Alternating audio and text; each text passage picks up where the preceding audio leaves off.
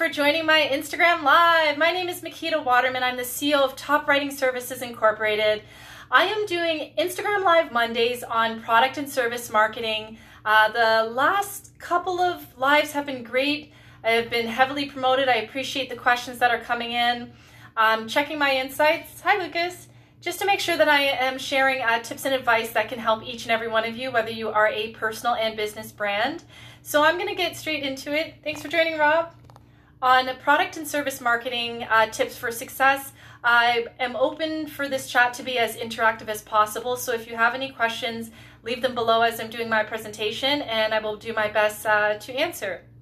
So when we're doing our product marketing or service marketing, storytelling is something that is really impactful when it comes to building connection and stronger relationships with complete strangers, especially here on Instagram. People like to go on Instagram looking for companies to buy from because they feel it's a more personal experience, but nothing's more personal than telling stories. Hi, thanks for joining. And so when you're doing your product marketing and you're telling your stories, I don't necessarily mean talking about, you know, the ingredients of your products or things like that. I'm talking about real human life stories where people are touched mentally or emotionally, because really that's the only way that you can sell. If you don't have an online store and if you don't have like a really expensive website that you spent $10,000, $20,000 on, storytelling is really important with anything that you do when it comes to your products. So I'll give you some really good classic examples. Let's take a look at Nike or the Gap. I don't know if you lived in the 90s. They used to have some really great Gap commercials. And one of the things about, hey, thanks for joining.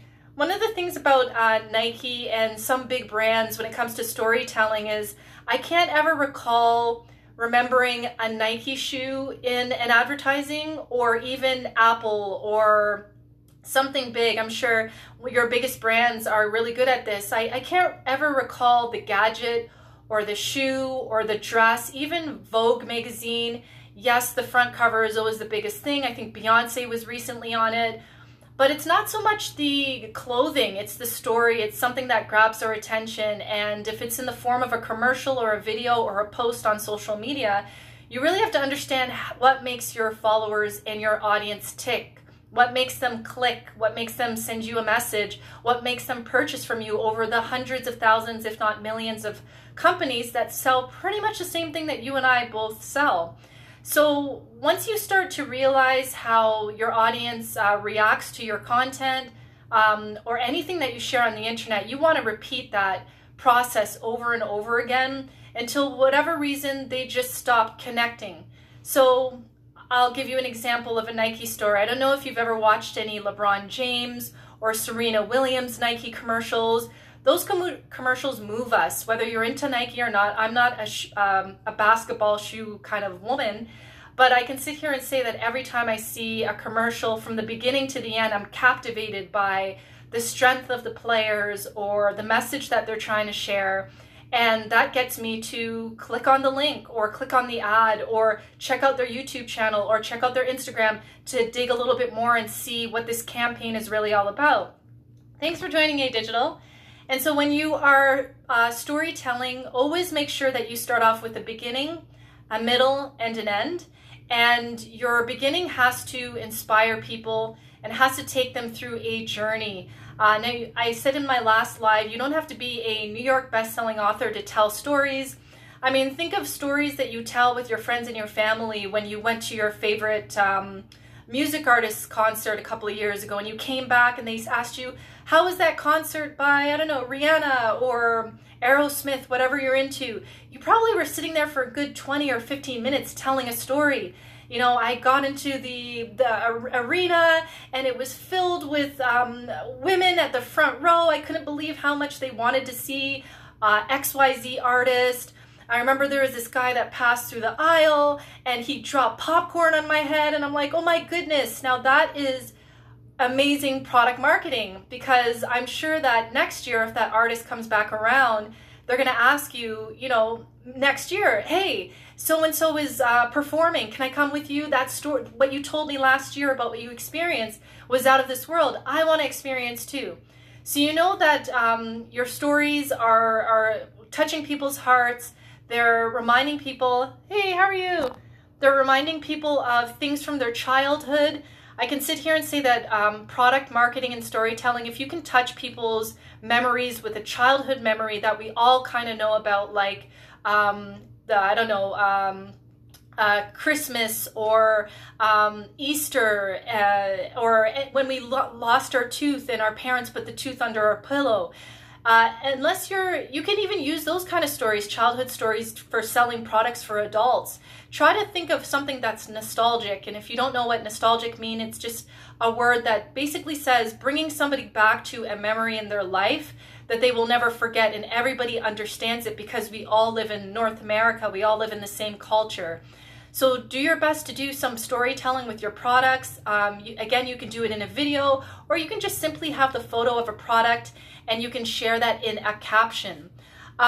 When you're trying to connect with people's minds, product marketing is just more than captions. It's the colors you use. So when we're talking about a female audience, we're talking about women who are led by emotions. Yes, there are women who are more logical, but for the most part, women are led by emotion. So if more of your customer base are women, you obviously want to use softer colors in your advertising. You want to use words like that make people feel sad or smile or laugh or nostalgic. Again, it goes back to a childhood memory or their first date or when they first met their first love. And you got to connect these stories into your captions in your videos, because it's the sure enough way for somebody to not just pass your video, but to click on your website, check out what you're doing, send you an email to ask you questions, or just automatically purchase. Some people are just instantaneous shoppers where they see something, they don't have to be convinced, they don't have to check out your Instagram page, they purchase,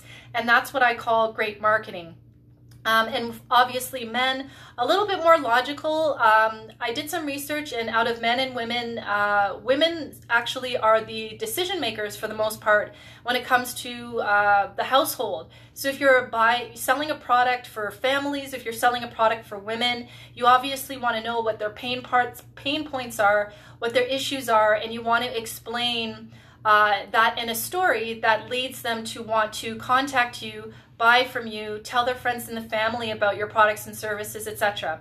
So making this live as interactive as possible. If you have any questions whatsoever, as I'm going through this presentation, leave a comment and I will do my best to answer. So when you're launching your product launch, your service launch, I really recommend that you do this several months in advance. 3 to 4 months in advance is ideal. And you don't just want to stop at social media and advertising. You want to go from your product, hey, how are you, Fusion? You want to go from your product launch on social media. You want to do your paid advertising on the apps where your consumers or potential customers are using. You want to use email campaigns. You want to get out those newsletters. You want to tell your friends and your family. You want to retarget emails to customers that are already purchased. And if you have the high budget technology on your website that recognizes when customers are coming back, whether they put something in a shopping cart, etc., you want to recognize that as well. If you have any items sitting in your shopping carts on your website, you want to retarget those people. Hopefully they obviously probably provided you with an email. Send them a little message saying, hey, you know, we missed you, but it looks like you checked out a couple of items several months or several weeks ago. Just checking in to see if you're still interested. And by the way, we also have this pair of jeans that match with this shirt, or we have this soap that matches this with this cologne. So try to retarget abandoned shopping carts. Try to also include in that email a potential product or a service that you can add just to increase your sales. And launch 3 to 4 months in advance. Again, you want targeted ads on social media, email campaigns, newsletter campaigns. You want to do collaborations with companies in your industry that have a massive following that you might not have as of today. And a collaboration could be a paid collaboration. It could be an online, I don't know, a presentation that one of your biggest competitors are doing, and they might not charge you, but for whatever customers you get from their pipeline or their customer base, on that online chat or whatever it is that you're doing, they get maybe 15 or 25% for each customer. So try to think about collaborations, influencers, people in your industry, in your city that have a massive base of people that would potentially buy from you. Reach out to them, send a DM, ask them, hey, we've got this launch going on in the next 3 to 4 months. We love what you're doing. We'd like to collaborate. Would you be interested in chatting on the phone or getting on a Zoom chat and talking about a potential collaboration? And when you're sending out messages, as most marketers know, marketing is, hey Adnan, how are you? Marketing is a numbers game. So the more DMs you send to influencers and potential companies that have the same audience as you, the higher you have a chance of at least a couple, if not more than a couple, saying yes. So make sure that you just don't focus on 1 or 2 potential collabs, but you're probably sending out massive 50, 100 emails or DMs every day or every month, reaching out to people who are influential, that when you put your brands together, whether it's on social media, an online event, you know, there's going to be a win-win opportunity for the both of you, not just yourself. Other things that I can sit here and say when it comes to launching is, if you have a big organization, check out your customer purchasing habits.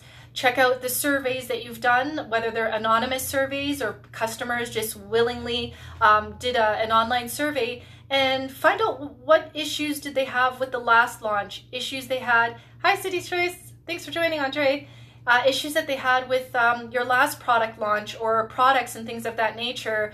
I really like the idea of launching product marketing or service marketing for products and services that are not necessarily being sold. So if you have a database or some kind of CRM technology that is showing you know, the retail items or the services that are not being sold, why don't you do a quick launch now? Launch it out now, have a launch date up until March, maybe do a quick sale to kind of get rid of winter products or winter services or outdated 2020 services, and try to rev up on that so you don't have unnecessary inventory sitting in your garage or in the what do you call those places where you leave your products just kind of sitting in your store. You're kind of getting rid of everything for 2021 so you have nothing sitting around.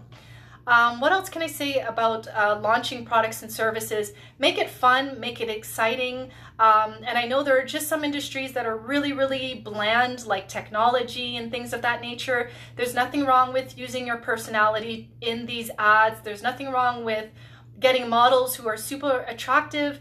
There's nothing wrong with it getting the most extroverted person on your team who has the most bubbly and fascinating personality to be the front, right, and center of your campaigns. If you don't want to, you know, purchase a spokesperson, etc., to help you out, you just want to make your campaigns fun, exciting. You can add storytelling to your videos. You can add storytelling to your email campaigns. Make it fun, relatable. You know, try not to use words that most people won't understand. Even if they're experts in your industry, try to make it as easy as possible. So what's the way to hire a sale agent? That's a good question, Adan. I believe you might want to go to LinkedIn.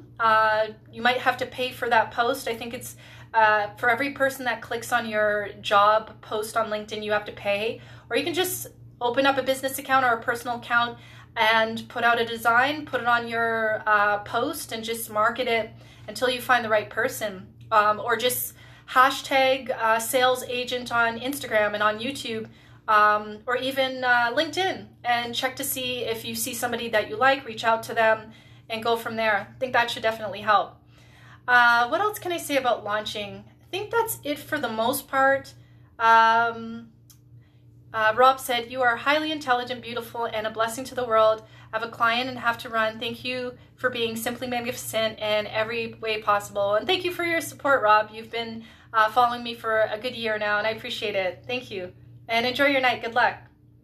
Okay, so we're going to get into this SWOT analysis. SWOT analysis, if you went to business school or took any kind of online course with respect to business, this is something that marketing teams kind of talk about this a lot. If you have a big company with marketing teams, hopefully they're talking about the SWOT analysis from 2020 to get you ready for this year.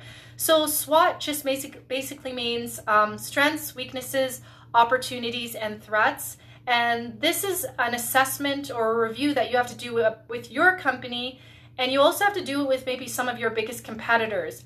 So strengths would be, what are your biggest strengths in marketing, in sales, in customer service? Are you getting repeat customers? Are you losing customers? And why are you losing customers? So start writing down a list of your strengths and the strengths of your competitors. And I'm not sure if you can do an actual document, but I'm sure that you can create some kind of an infographic that might be easy for everybody to kind of have on hand. Thanks for joining right in. So you want to start off with strengths, your weaknesses. You have to be honest with yourself as a company and ask yourself, when it comes to your marketing or selling or your business development, what weaknesses have you experienced last year and the years prior? And take a look. Obviously last year, a lot of people and companies were hit because of the pandemic. So you still want to review your weaknesses and the weaknesses in every area of your company, because marketing, it's just not about the posts that we share on social media. If you have a medium size to a big company, it comes down from the executive team to customer service, marketing, and your weaknesses. It's an overall kind of review that might be a little difficult to understand now, but trust me, if your executives are not on board with your marketing, if they're not approving marketing budgets on time before Valentine's Day, if your team is not really going all in and really making sure that your marketing message is on point and being honest with you as a business owner, those are some examples of weaknesses. Now, opportunities. Opportunities are pretty much areas of ways that you can improve your content, your visuals, your brand logo, whatever it is, your customer service, your follower service. I have a video that I'm going to be sharing this evening about follower appreciation, which to me is the same as customers appreciation. Not everybody that follows us is going to purchase from us, but it doesn't mean that they're not going to refer you to friends and family. And it doesn't mean that they're not going to be loyal people who might eventually be customers, or just loyal to leaving comments and supporting your content. So take a look at the opportunities for improvement. I recommend that you do this if you have time every week. If not every week, every month, every quarter. Try not to go past every 3 months, because marketing and customer behavior is changing. You and I both know that we're all purchasing differently. A lot of people are just buying essentials or necessities, but when it comes to marketing, you still need to see where you kind of fell off the map last year. What were you not doing? Were you not spending more time on Instagram? Were you not opening an account on TikTok or LinkedIn to leverage different audiences and market yourself more on different platforms? These are things that we all have to kind of think about. And then threats. Threats are things that we can't control. The economy, the weather, a big competitor just opened up the same kind of store as we did down the street. Thanks for joining, Sarah.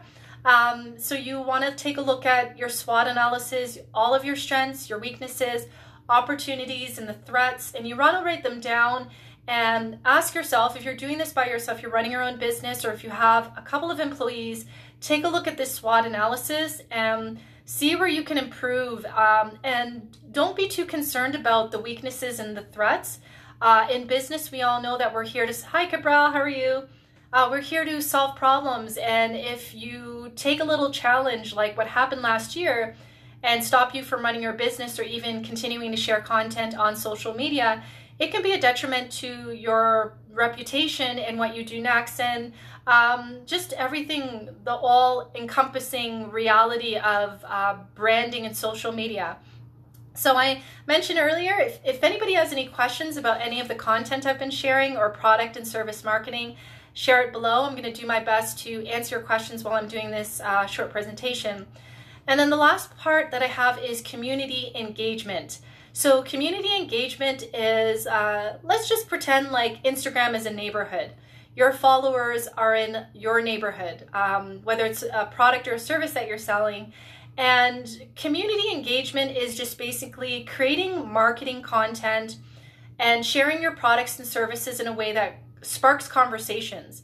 And you can do this easily by asking 2 or 3 questions in your captions. You can even do this simply by thinking about things that are happening in the world right now that are connected to what it is that you're doing.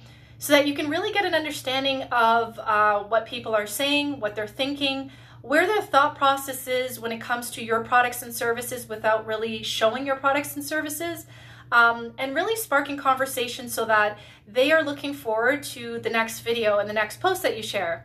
Because if we make our content all about me, or my company, and we're not really creating content that gets people to answer a question, to share a personal experience, to be honest with you about whether they want to see new things, new content, or new topics from you or not, you are really missing out on opportunities. The new age of social media is quickly changing. I really do believe that apps like TikTok are super successful simply because it's all about community. And I'm not saying that Instagram doesn't foster and encourage community-based posts, but at TikTok, people usually ask a lot of questions in their videos. There's not much space for captions, but they are asking questions. They are saying, what do you think? And, press the like button or double tap if you agreed and share this. So with everything that you do, try to just think about your community, think about the issues that they're experiencing right now. If there's a certain product that you have right now on the shelf and for whatever reason, it's been sitting there since June of last year, you have to ask yourself, why is nobody buying this product? Or if you've had a service that you launched spring of last year and for whatever reason people are skipping over that service, but they're still buying other services from you, why is that happening? And it can be as easy as putting up a post and saying, just want to get your feedback, everybody. Let me know what you think about this jacket. Let me know if you think about this service. Do you really think it's going to help you? Do you think it looks outdated? And get that feedback. Don't be afraid for people to tell you completely, that's an ugly jacket. That might be the reason why nobody's buying it, or that service isn't going to really help mothers with XYZ, or men who are having this issue, or it's not going to help social influencers that need to be inspired. So take the honesty as a gift. You always want to be dishing for information and feedback from your audience, because the more they tell you, the more you can change, the more you can restructure your products and your services and your messaging, and the way that you and your team simply show up on the internet, especially here on Instagram. So I know I had just a couple of points here. I'll just recap with the product storytelling or service storytelling. You want to touch the hearts and minds of your audience. And one of the best ways of doing that, or bringing your stories back to a time in our lives that we'll never forget, like a time in childhood, or the time we got sick, or the time that we met our first boyfriend or girlfriend, or the time that we were hungry and we just kind of ate this food and we never stopped eating it, for the rest of our life. So try to think about stories that will bring people back to their childhood, or something that everybody in your community or your online tribe will understand. Something that people are going to be like, huh, what is that? I don't do that. So you really have to know your audience when you're storytelling, so that when you tell the story, they're not asking 50 questions in the caption. They're responding to the story like, oh my goodness, I love that video. It reminds me of when I took my first road trip to XYZ, etc. When you're dealing with women, women usually are not the breadwinners, but they are usually the decision makers in a home when it comes to purchasing. So women, we're usually led by our emotions. So make sure that your images, your contents, and colors that you're using in your stories match the female audience or match your audience. And remember, there are different age groups and mindsets. A millennial thinks different than a baby boomer. A baby boomer spends way different than a Generation Z. A single mom spends way different than, a father and a family of 6 children. So you really have to think about the subgroups of your audience when you're telling stories. But for the most part, tell stories that are related to the culture of the people that you're targeting. Launching, I had mentioned launching. It's always good to launch your product and service at least 3 to 6 months I'd say 3 to 4 months in advance. Don't just launch on social, launch in an email blast, launch in your blog, do paid advertising, collaborate with social influencers, collaborate with businesses that have the same audience as you, but they might have a larger following. And just make sure that your launching makes sense. It's timely, it's effortless, it's fun, it's exciting, it grabs people's attention, it inspires people to share whatever it is that you're sharing, because your videos and your messaging is that great. SWOT analysis, think about your strengths, your weaknesses, opportunities of improvements, and the threats. And again, that could be the economy or weather, or maybe a big competitor franchise that is internationally known just opened across the street from you.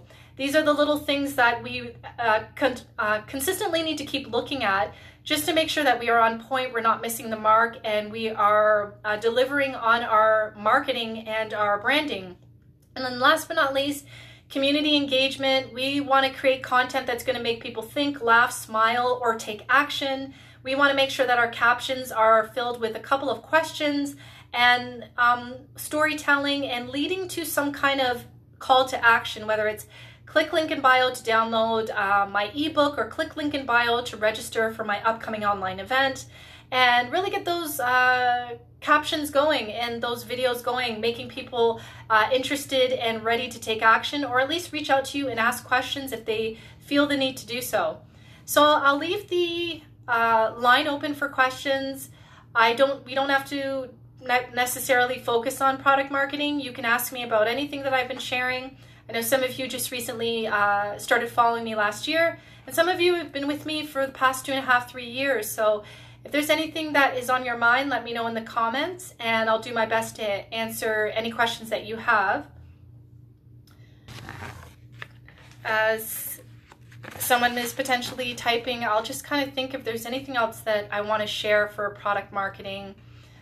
With respect to Instagram, try to use as many features as you can. And if you are using YouTube and you have a big following on other apps, promote your Instagram page. Some people are getting more followers on Instagram because they are promoting that they even have an account on their YouTube channel, on TikTok, on LinkedIn. There's nothing wrong with transferring over followers from one app to the other. It's a great way to build stronger relationships, since Instagram is kind of like more personal than LinkedIn, for example, or maybe even YouTube, depending on the YouTuber, etc. Excellent ideas and presentation. Thank you very much. Thanks for joining. I appreciate that. All right, everybody. I don't see any questions here, but the good news is I go live every Monday afternoon or evening at 5 p.m. Mountain Daylight Time. I believe that's 4 p.m. Pacific Central Time and 7 p.m. Eastern Standard Time. I have not quite thought about a topic for the following Monday, but every Wednesday I put out a post just reminding people of what to expect from me. So Andre says, how would you tie in contests with marketing? That's a good question, Andre. Contests are really, really good. I think that as long as your caption is really catchy, you can do a video to kind of do a giveaway or a contest, or even just to have a regular post. And it's a great way for marketing, because especially here on Instagram, if you ask people, tag somebody who might like this, or tag somebody in the comments who is XYZ, or likes this, or might need this, or might feel inspired by this. It's a great way for people who are tagged in the comments to look at your profile and ask themselves whether they want to follow you or not. And that's kind of it's a community-based post is what we kind of call it in our world of marketing. Thanks for joining, Just Banks. And so, yeah, contests are a great way to market your services or your products. It's a great way to get people to tag their friends and their family, their business partners, or people that they might think would benefit from your page. And it's also a great way too to just kind of like reignite new relationships, or just kind of like a hello again to your audience members that usually probably don't correspond or engage with your posts. So yeah, contests are a great way, giveaways are a great way for marketing and really getting your name out there. And yeah, it's just really a good way to kind of show the audience and your followers that you're available in the community. you have them on the top of your mind, which is essentially people want to feel special and important, which why contests and giveaways are a good way to kind of bring your community together, get them kind of, you know, participating in whatever it is that you're doing. Instructions can be laid out in your video or on the actual photo post, or you can put the instructions in the captions. I recommend that you put it in the photo post or the video post and in the captions, just for the people that are kind of like swiping by. But that is a great way to get more people to notice you and to find out who you are and what you do with your business. What else can I say about contests and marketing? And yeah, and I also believe if you're going to do an Instagram marketing posts for a contest, it's also a good idea to do that contest on other apps like LinkedIn or TikTok, and even do an email blast or a blog post. Just kind of remembering, really think marketing is a numbers game, as I mentioned earlier. So the more people know what you're doing, the better it is for you. And I try my best not to just solely focus on Instagram. When I do announcements, I try to take over that caption and put it over to LinkedIn and sometimes even Twitter, just to kind of let people know that I've got things going on and see if they want to participate. Hey, Chesel Designs, how are you? Thanks for joining tonight. So I went through most of my presentation on product and service marketing, but I am here to answer any questions that you have. I know I share a lot of content throughout the day on my page, so if there's anything that has caught your mind or caught your attention that you have any questions about, I'm here to answer your questions for another 5 or 10 minutes. I'm doing my best to stay dedicated to showing up live every Monday evening, because I know a lot of people have questions, and sometimes people are nervous to look out for us on LinkedIn. By the way, thanks to you. Oh yeah, that's great. I saw your comment the other day on my video. I appreciate you joining me there. I like LinkedIn because you can click on people's links and it goes out. Unfortunately, you can't really do that on Instagram unless I think you are doing it on IGTV. I believe if you put a link on IGTV, it might show it in the captions, but I really like the space on LinkedIn. I think it's a growing app. I still feel like it's very undervalued. I believe a lot of businesses, whether they're business to business or business to consumer, a lot of people still think it's just an app where people apply for a job, which is true, but LinkedIn is becoming a business app, and I'm seeing more business influencers and CEOs really sharing their presence on the app, which is great. And if you really are consistent and you show up several times a day with your posts on LinkedIn, I get leads every week on LinkedIn, and sometimes I just send messages like happy anniversary when I see a notification, and then that leads to somebody remembering the posts that I constantly keep sharing every day on LinkedIn, and then going in my DMs and saying, I want to set up a time to chat and see what kind of marketing services that you offer.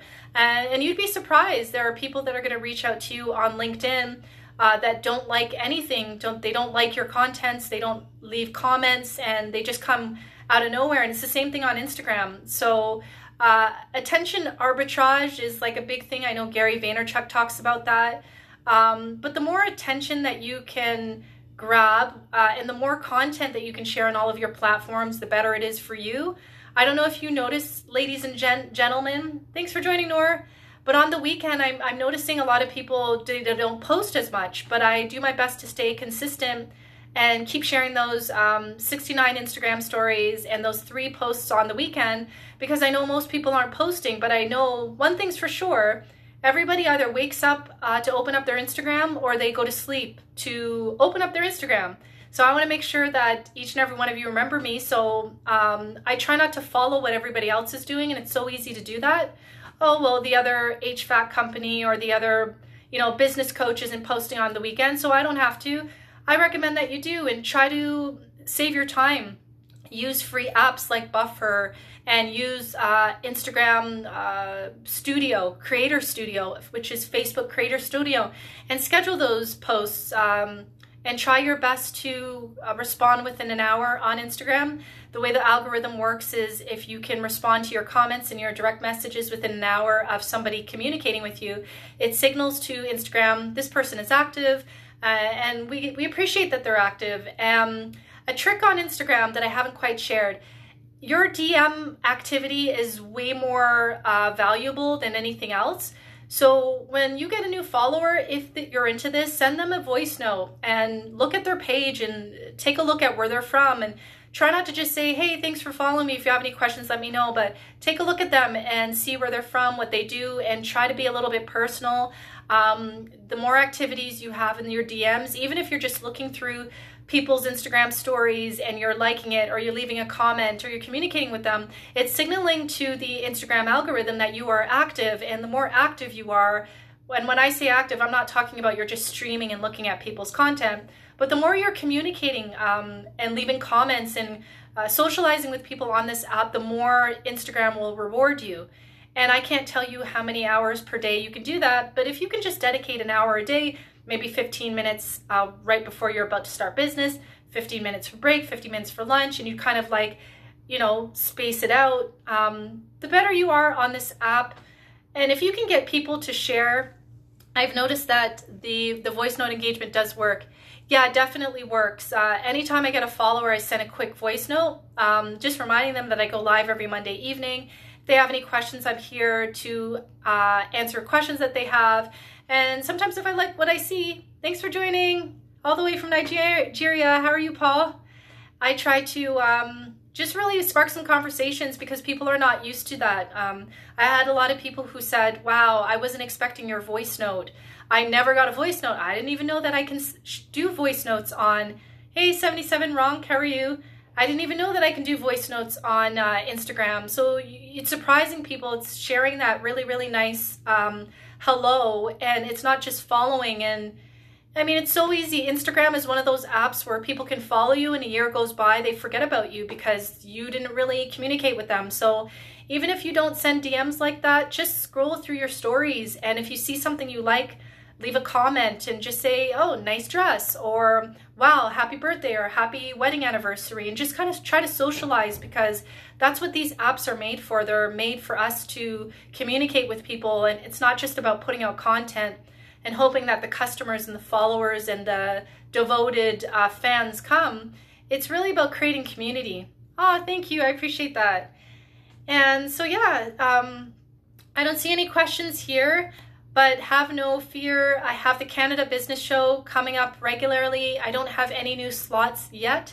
Haven't reached out to anybody, but if anyone knows a Canadian business owner that might need some exposure, I do my Instagram lives, going live. If you think that you would want to get on this show, let me know after this, send me a DM.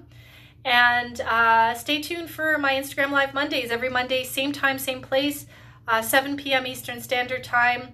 5 p.m. Mountain Daylight Time, and I believe that is 4 p.m. Pacific Central Time. I'm showing up. Wednesday, I'll have the announcement on my page about the topic. I usually look at my insights to see what is working in the past 7 days to 3 months and see what really works, and I try my best to share topics that each and every one of you like. And thank goodness for technology and insights. That's the only reason, that's the only way I know what you like and what you don't like, is just really checking my insights a week in advance and saying, okay, this carousel or this photo or this video really did well. Why don't I just expand on this topic and go live and answer questions? Well, all right, everybody. I'm going to save this video. I'm going to share the whole video if you weren't here from the very beginning for the presentation on my YouTube channel tomorrow morning at 1 p.m. Eastern Standard Time, which is 11 a.m. Mountain Daylight Time. It'll be up on my YouTube channel, so click link in bio and check that out.